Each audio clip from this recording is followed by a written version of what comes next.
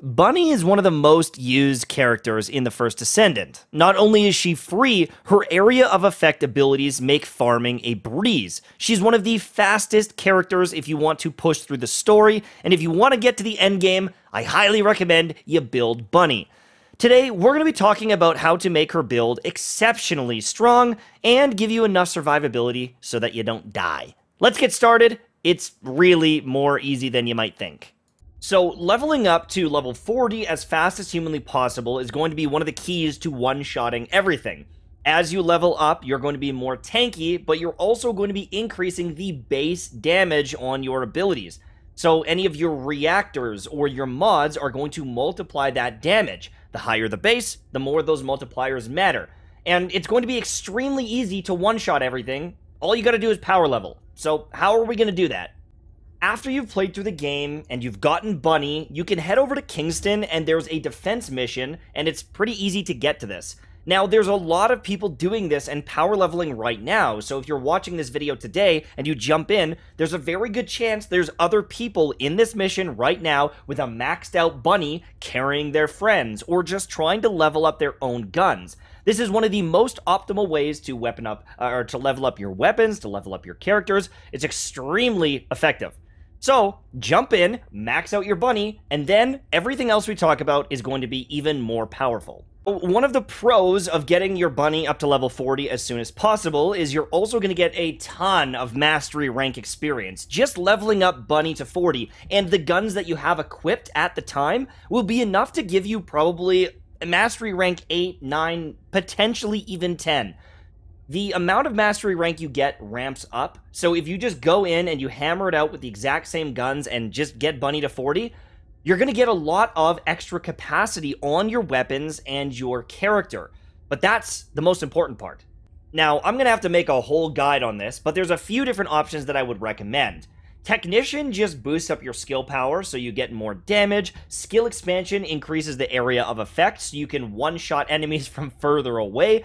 And this increases the range of things like your grenade and your double jump ability. So even if you don't have your E ability and you're one-shotting everything with that, your other abilities will just nuke them from a mile away. But this is why I would also recommend holding on to multiple different mods. If you realize, I don't actually need this much damage, I could trash this mod and throw something else in that gives me more range or cooldowns or whatever it might be to make the run smoother. So I really do recommend you hold down at least 2 or even 3 copies of mods at different levels to slot in depending on your capacity. As for your reactor, honestly, as long as you're leveled up, you're using decent mods, just equipping the highest level 1 is good enough to one-shot most mobs in the game, whether it's early, mid, or pushing into late game.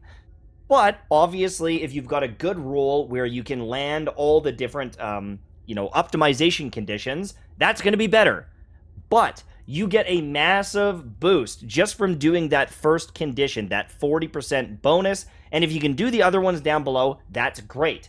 You want to maximize anything that is going to boost the damage of your third ability. That is going to be the key for fast farming and the one you're going to be using the most. Now, obviously, if you could use something that has optimization conditions like this, where you can equip the unique weapon to get a 160% boost, and you can do those conditions, this is going to be super good. But it's rare to find these, it's rare to be able to fulfill all the conditions, and you also need to get the good passives, down here, those blue ones as well. There's a lot of different things, but essentially, if the number is green, equip it. Equip it, and don't even think about it. Move on. You'll replace this stuff very quickly. One of the last things I want to talk about is the weapons, because honestly, the weapons don't really matter that much, because again, you're going to replace them like crazy.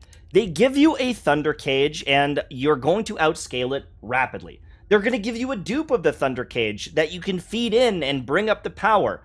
But a lot of these unique weapons, they're going to be good late game. When you can get the perfect roll, you can max out the passive when you've crafted 5 of them.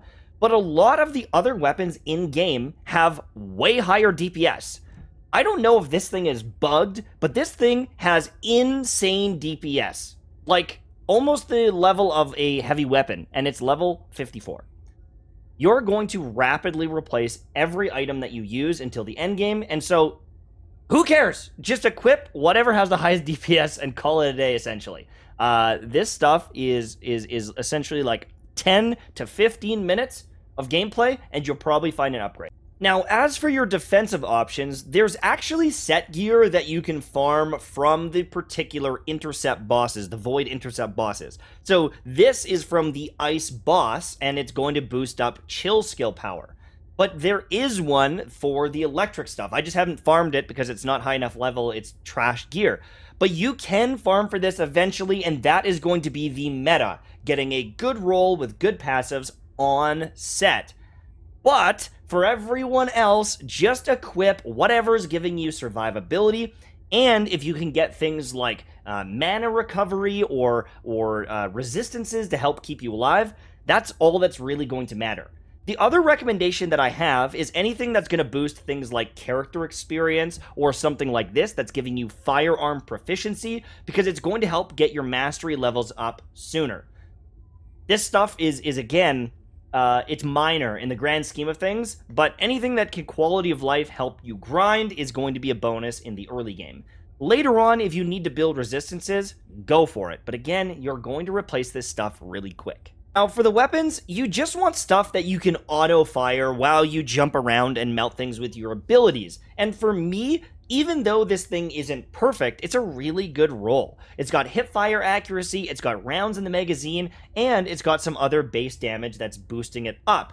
I really like this one, and it's got really good DPS, and I just kind of hip-fire it as I go. If I'm fighting a boss down the road and I want weak point damage or whatever, I will do that later, but for right now, don't care too much about the weapons, but something like this, where it's got base damage and maybe some, quality of life stuff, that is good enough. As for the mods, I would highly recommend you focus on your Descendant and leveling these ones up first. It gets very expensive, from thousands into the tens of thousands to get one upgrade on some of the key mods that you'll be using.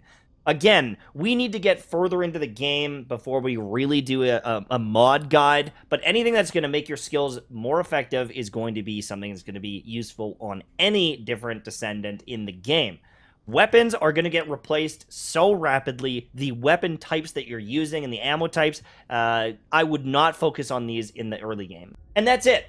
Power level to 40, equip a good reactor, and you're pretty much going to be quick farming everything in the game. Bunny is exceptional for pushing through the story and getting other weapons leveled up and ready to go, and I would recommend pretty much everyone use her to clear the majority of the story. That's what I'm doing, and I'm going to use other units for things like boss fights down the road. She's still fine in boss fights, but she really excels in the trash mobs and the actual campaign type content. Thanks for watching, have a good day, and I'll see you soon. Bye-bye.